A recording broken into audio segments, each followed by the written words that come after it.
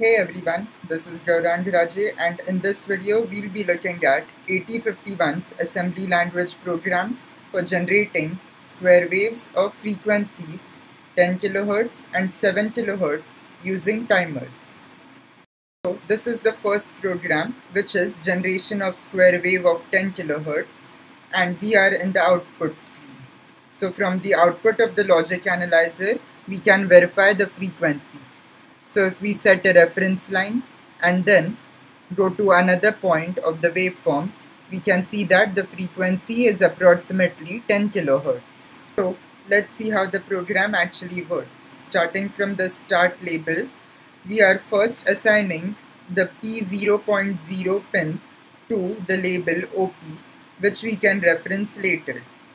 Then to use the timer 0 in mode 1, we are moving the data 01H to the TMOD register.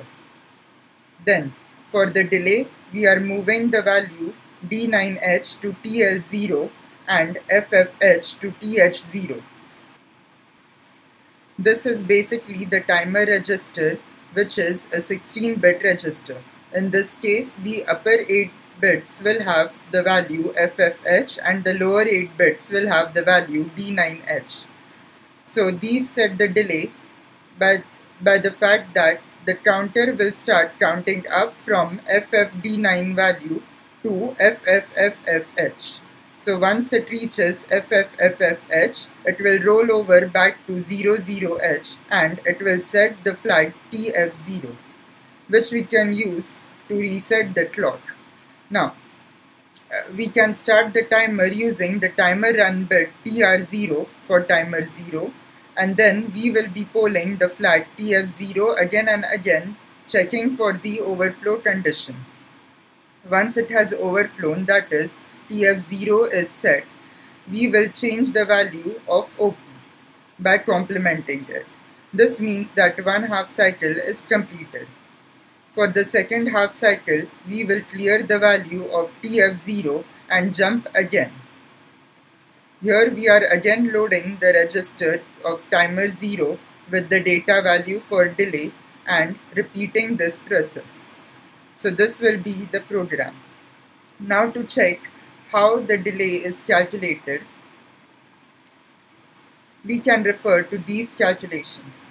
So starting with the frequency we want, which is 10 kHz, we can calculate the time period. By doing 1 upon frequency, we get 100 microseconds. Now, the time delay for 50% duty cycle, which is the time delay of 1/2 cycle, will be 50 microseconds. Now to calculate the decimal value for this time delay, we have to divide the time period by 1.085 microseconds. This 1.085 microseconds is the time delay of one machine cycle in 8051 model that we are using. By doing this operation, we get a data value of 46.08, approximately 46 in decimal. Then to get a data value that is to be pushed in the timer 0 register, we have to subtract n from 2 raised to 16. This is because timer 0 register is 16 bits and it will count up from this data value. So doing that, we get 65490 in decimal or FFD2 in hexadecimal. Now we can see that FFD2 is different from the value which we used in the actual program, which we had used as FFD9. This is to compensate for the other instructions that were present, which would also cause some delay. Now for our second program, which is generation of square wave of 7 kHz frequency using timer 0 in mode 2, we have this output screen. Here we can verify the frequency. We can see that it is 6929, which is approximately 7 kHz. Now to get into the working of the program, we are first moving the data value 0 to H to the TMOD register. This indicates we are using it in mode 2. Now, mode 2 is an auto reload mode of 8 bits.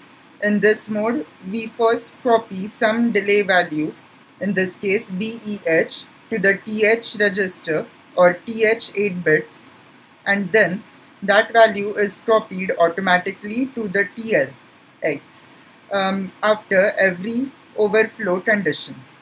So in this case, when we move the value BEH to TH0, it will move that same value or copy it to TL0 after every rollover condition. So when we start the timer using setB TR0, we are starting it and then polling the TF flag as usual. When the TF flag is set, it would indicate that 1/2 cycle has passed and we flip the OP bit, which is again the output. Then we clear the TF0 flag and then we can directly jump to the here instruction. So we want a frequency of 7 kHz. Therefore, we get a time period of 142.85 microseconds.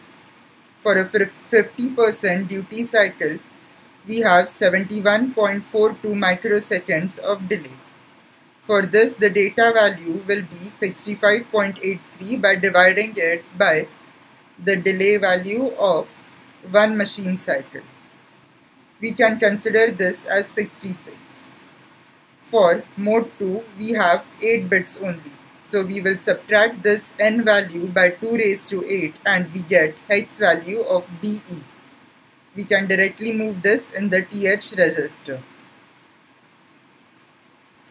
So this has been usage of timers of 8051 for generating square waves of 10 kHz and 7 kHz using mode 1 and mode 2 of timers respectively.